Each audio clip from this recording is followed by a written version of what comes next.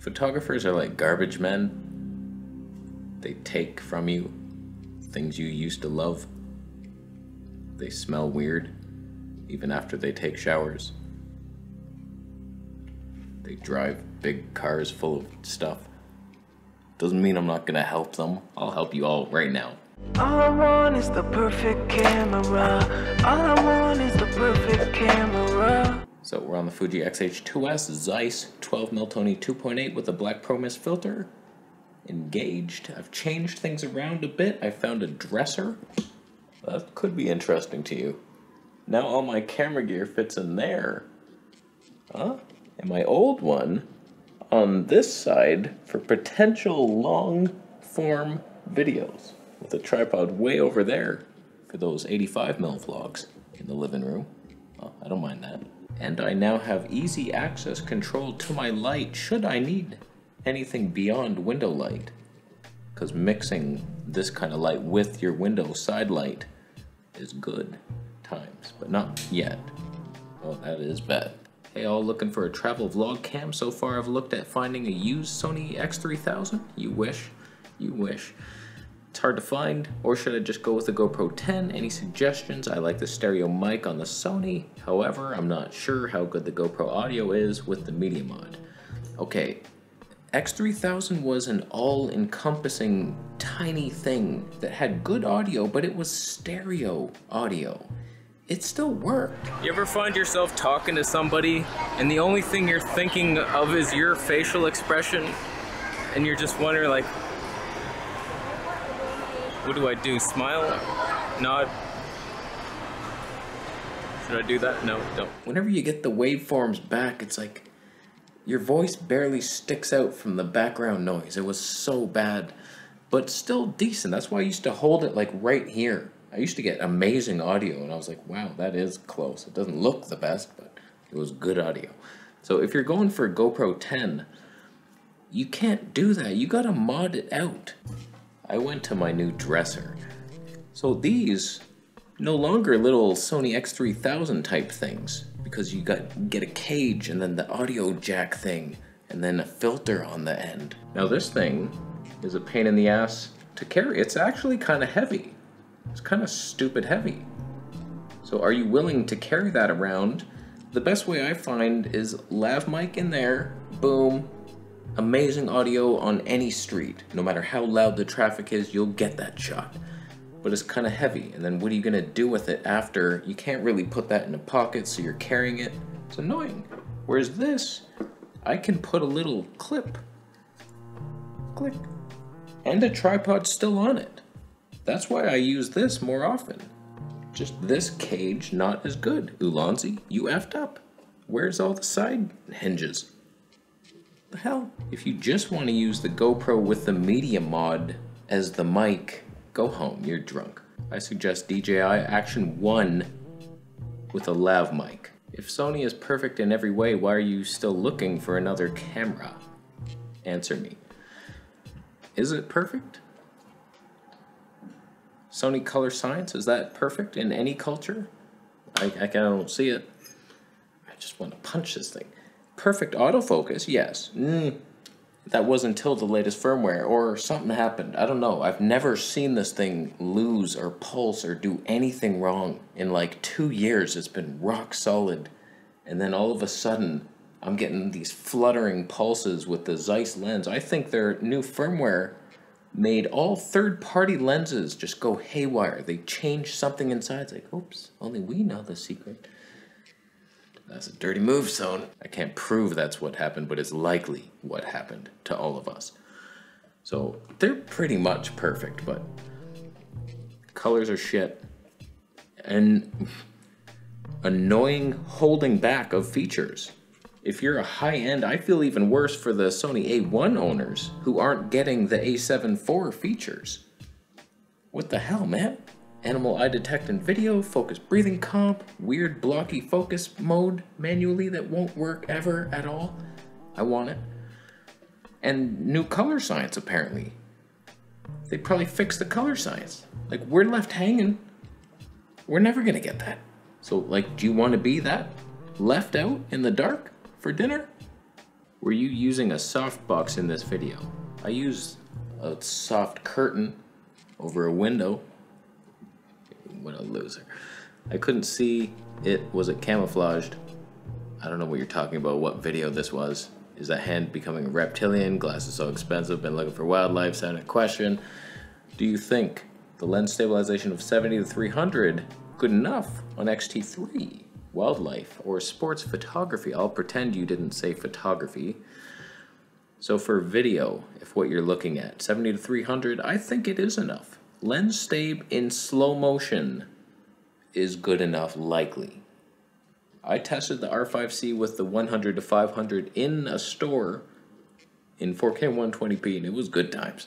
I got bored of my own color science during your boring question, so I switched to nostalgic neg midway.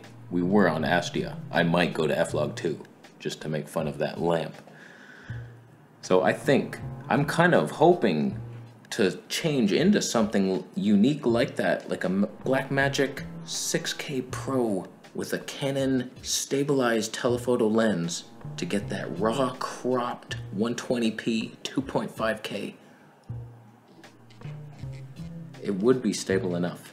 Because I get IBIS jerks on the Fuji. I have a Sony a7 III and a Canon 90D. Which one would you want if you had only those two options, my friend? Oh boy. As sad as it is to even think about, I would probably want the Canon 90D. Just for the better color science, you got a flippy screen, decent autofocus.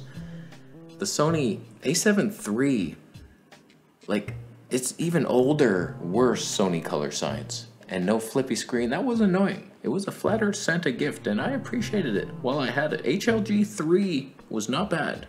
HLG 2, even better. I doubt it. It was decent. I don't think I could return to that. Non-flippy screen, it's annoying, but I might have to. In here, I might have to do it. Little mirror hack, but Canon 90D with the Sigma 14mm 1.8. You could get worse. No, you couldn't. Why is Fuji always at like 1250 ISO? It's unbelievable. Unfricking 800. I have top-headed lighting. That could be good. Sony a7S III user here. Video 90% of the time with some family portraits. Considering wildlife, 100 to 400 Sigma, or step up to the 150 to Sig. Oh, God. Leaning 100 to 400 for size. Any thoughts? Yeah, I have thoughts. Stop shopping in the bargain bin. This isn't Walmart or Kmart or Circle K. Get a real lens, you hobo bitch. This is stupid. Third-party lenses are not good for video. They don't behave well with the IBIS. There's no sync stab. They don't allow the protocols to be given to third parties. It's like, oh yeah, open mount. Go ahead, make the lenses. And then Sony, all they do is reverse engineer any good things that happen from that and then steal it and make better lenses that actually work. Try it. Try video handheld with the 100 to 400 Sigma. You're going to be like, oh God, what's happening here? Never get it. If you're taking photos, you're a moron. You're asking me? You're on the wrong show. A couple weeks ago, DPReview says, if you want the best telephoto lens, get the Sigma 150 to 600. I wanted to fly over to Calgary and run them both over with a horse. I was like, what are you guys talking about? The 200 to 600 Sony lens is your obvious choice. It's the only choice. A Sigma? What are you doing? You can't use that for video. The stab is shit. The autofocus is worse. I should have made a whole video ranting on those Canadian bums. I will kill you in the street. Was that your question? Don't get a Sigma lens. Sony only. Hey, this might annoy you, but off the top of your head, is there a good $200 camera for someone wanting to get started on YouTube? $200? DJI Action 1. You could find that. It would look like absolute trash, but if you get some sort of sunlight in your face, enough light, you might be able to get by. No one's gonna be like, what are you filming on? They're gonna be like, oh, okay. If the audio is good enough, they'll watch your show. If you do something unique. Or you could save up for like a Canon T3i used. And then next year, when you've saved enough, you get the 10 to 18 lens. And in 3 more years, you get a memory card, you $200 freak. You could go shovel snow or do something on someone's lawn. Here, I'll do this. Just go shovel snow in the winter.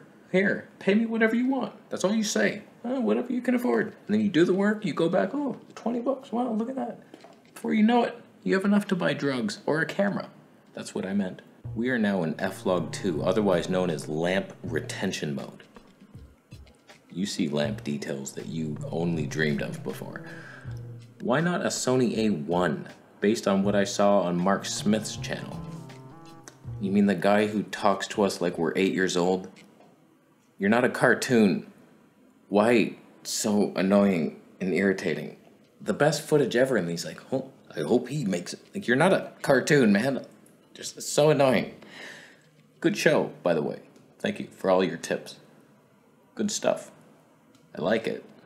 It's better than what I do, for sure, but we're not 8. We're like 40 years old plus. Just bring up that audience, like, made for kids? No. Just unclick that and make a serious video next time. Stop writing these scripts that are so lame that I almost die every time I watch your videos. I love you. This is not a rant or like a stabby thing. You're the best.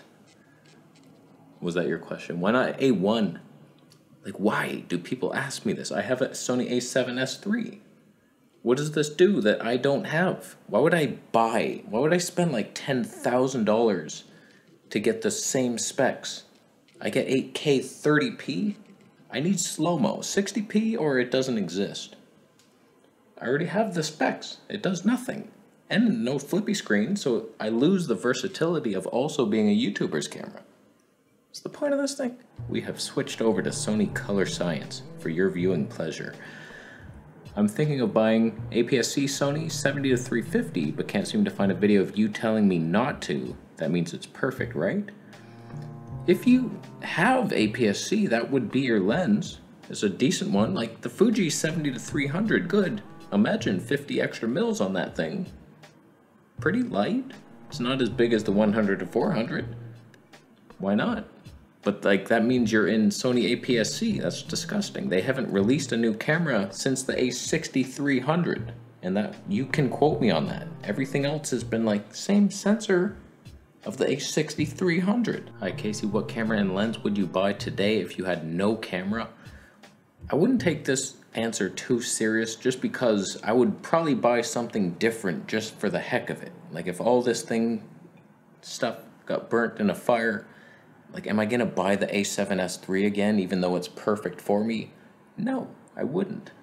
So I doubt I'd go Sony. I'd be curious about the a7 IV just to see what the new color science is like. Is it better? Doubt it. I think I would just go Canon C100 Mark II with the Sigma 18-35, and we take the cinema home with us. We'd be manually exposing, manual everything, and then I'd be annoyed with it. You know why I want that camera? Because it has XLR inputs, and the handle, it comes out here. So I could put my Octava mic on that thing with an XLR cable. We'd have amazing audio for once. I think for wildlife, I would probably still want the Sony a7S III 200-600. I don't see myself beating that. Even the Fuji, I wouldn't buy it. I think I prefer this, so boom, there's my 2 cameras. And I have no wide-angle lens. That sucks. I get the Sigma 14mm 1.8 as well. All right, last question. Panasonic S5 or a beat-up Sony a7S II?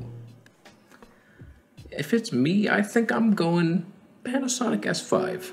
You pretend you're a filmmaker, you're manually focusing, you have the underdog camera. I could get by. When they released that 18mm 1.8, you have an all-in-one vlogging and YouTube camera. It's just like what you were seeing earlier with the Fuji. Same focal length, only more tone, way more tone. This was a 4.2. Disgusting, and I always keep knocking this thing. It's probably at 5.6 already. But at least you have a flippy screen. Just don't pretend like, oh, Panasonic autofocus is okay. It's better now, and use it. Don't use it. Just tap and lock. You tap and lock. Can I tap? I did tap. What did it do, though? Nothing showed up. Oh, that was a mistake. Oh, that was a real mistake. Cancel. I have a bad mode selected somewhere in that menu system. I helped you all so much, and you're welcome. The gift is the reward. You know what I mean? Did Fuji beat the Sony today? Did you prefer Astia, Nostalgic Neg, or F-Log 2?